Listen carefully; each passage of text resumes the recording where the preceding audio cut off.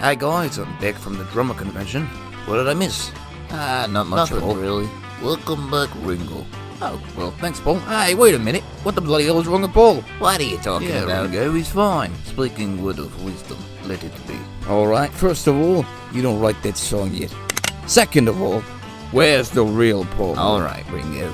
There was one little thing we forgot to mention. Paul's dead. He's what? Yep, in a bloody car accident. But don't worry, Ringo. When our close friend and one of the most well-known men in the world died, we knew the best thing to do. We got a body double.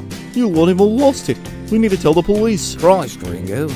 You'd think we'd hide the death of our best friend to the public? They'll just have to play some of our songs in reverse and identify minute symbolism in our album. You guys do some wacky stuff, but this is beyond that. I mean, the bloke doesn't even sound like Paul. You all sound Australian. Don't you get metal with me.